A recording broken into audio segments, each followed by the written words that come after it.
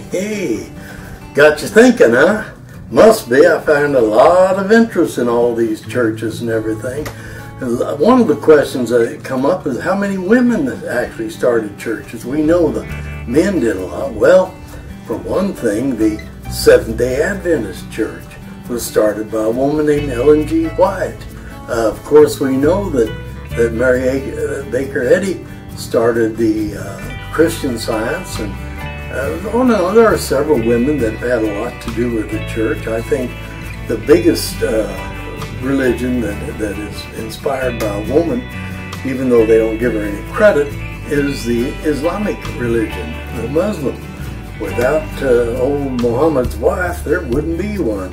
And his uncle. His uncle was a big warlord, and he used him to reinforce all the teaching that he wanted to put out in the public for what he was doing. Interesting enough, we talked a little bit last week about Joseph Smith with the LDS Mormons and how quickly he interpreted the Book of Mormon and all that into printed material by the scribes in 2 days. Well, Muhammad had a little bit different thing, and he had scribes all right that helped him write it out. But it took him several years to interpret the Koran so that people could study. Made a lot of changes, and it's an interesting thing about his changes. There's so many contradictions in the Koran, and the difference is he simply said, well, later on, if I make a change, follow the change, don't follow the original writing. Well, there never is two truths. Truth is truth, and the basic truths never change. I will admit the understanding of truth can change. Your understanding of change, and that's what this is all about. We're trying to get you to think for yourself so that you'll understand your truths a lot better for you. You can make a better decision. Let's go back to Ellen G. White and the Seventh-day Adventists.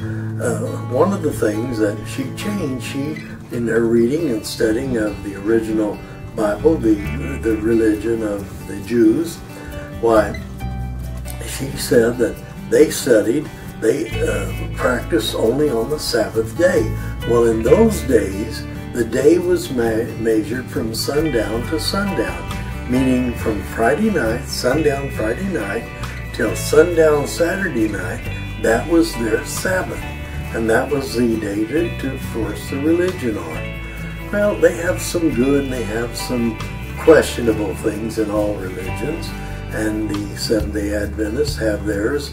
A friend of mine who was a Seventh-day Adventist used to say, I like the idea of having a day to pray and a day to play. Well, we have that in every Christian religion. If you take Saturday off, you can play, and then you need to pray. Sometimes they think they need to pray extra hard after they play a little hard. But, you know, that's neither here nor there. God doesn't reward or punish anymore. God created the big picture and left you and me to fill in the little details of our life. He gave us the power to reward and to punish ourselves. Believe me, we do it. At least we punish ourselves a lot, don't we? Well, you know, if you think about all these things, all that truth, all that wisdom is within you. Didn't get to cover many of the religions today, but we'll get another one next week, and each week we'll get one and we'll talk about it. But if you really want one and you want to know more, go on Google, on the internet, and find out. Put it in, type it in there. You can get more information than you want, as I said before. And thank you for letting me share a little of the little that I know today with you. God bless.